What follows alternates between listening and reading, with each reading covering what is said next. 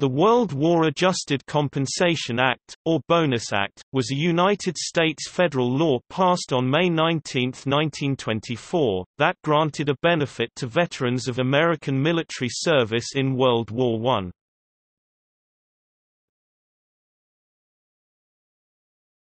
Topic: Provisions.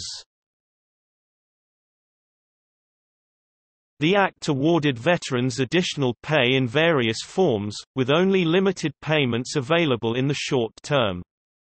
The value of each veteran's credit was based on each recipient's service in the United States Armed Forces between April 5, 1917, and July 1, 1919, with $1 awarded for each day served in the United States and $1.25 for each day served abroad. It set maximum payments at $500, approximately $7,250 in 2018 for a veteran who served stateside and $625 for a veteran who served overseas. Most officers and anyone whose service began after November 11, 1918 were excluded. It authorized immediate payments to anyone due less than $50. The estate of a deceased veteran could be paid his award immediately if the amount was less than $500. All others were awarded an adjusted service certificate, which functioned like an insurance policy. Based on standard actuarial calculations, the value of a veteran's certificate was set as the value of a 20-year insurance policy equal to 125% of the value of his service credit. Certificates were to be awarded on the veteran's birthday no earlier than January 1, 1925, and redeemable in full on his birthday in 1945, with payments to his estate if he died before then. Certificate holders were allowed to use them as collateral for loans under certain restrictions.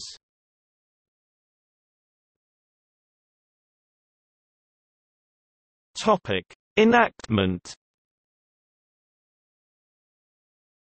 The American Legion was a principal proponent of the legislation on behalf of World War I veterans, and it objected to the term bonus because bonus has come to mean full payment plus, and there has not yet been full payment, or anywhere near full payment, so there cannot be any plus.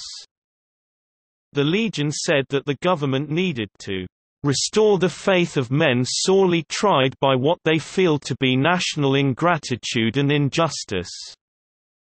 The Legion pointed out that the Wilson administration had made additional payments to government workers in 1917–18 to help offset the effects of inflation, without making any comparable provision for members of the military. It fought President Warren G. Harding as his position changed from supporting payments if paired with a revenue measure to supporting a future pension system.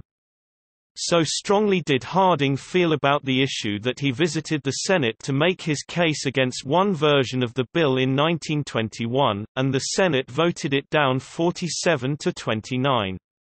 Harding vetoed another version of the Adjusted Compensation Act on September 19, 1922, and the House overrode his veto 258–54, but the Senate failed to override by 4 votes on a vote that split both Democrats and Republicans.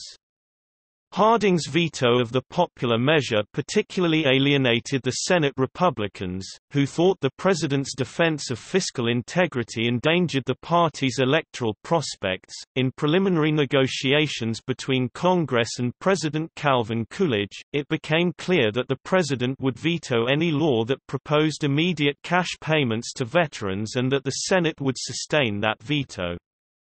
The legislation, popularly called the Insurance Bill, provided the veteran instead with a variety of future payment scenarios rather than cash in the short term. On May 15, 1924, President Coolidge vetoed a bill granting bonuses to veterans of World War I, saying, "Patriotism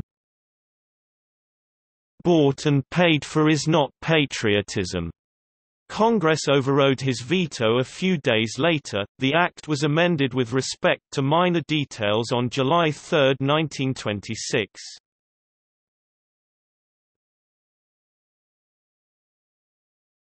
Topic: Later history. Veterans were able to take out loans against their certificates beginning in 1927. By June 30, 1932, more than 2.5 million veterans had borrowed $1.369 billion. In 1936, the Adjusted Compensation Payment Act, January 27, 1936, ch. 3249 Stat. 1099 replaced the 1924 Act's service certificates with bonds issued by the Treasury Department that could be redeemed at any time.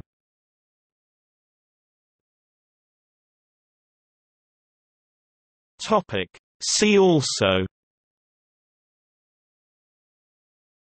Bonus Army. Notes